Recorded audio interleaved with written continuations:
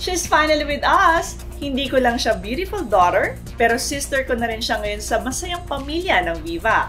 Kim Baranda, anong ganap?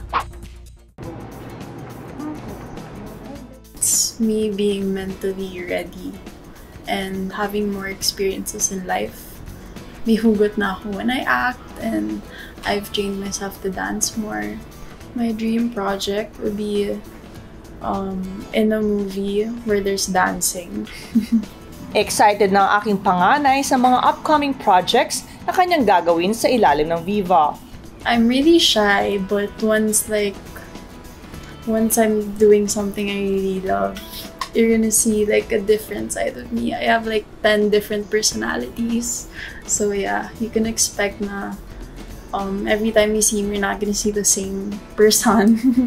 Kaya from being a PBB teen housemate ay seryoso nang sasabak si Kim Baranda sa kanyang showbiz career.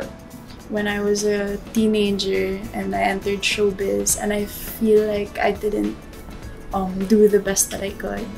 And I feel like I didn't get to express my talents, I didn't get to connect to people a lot.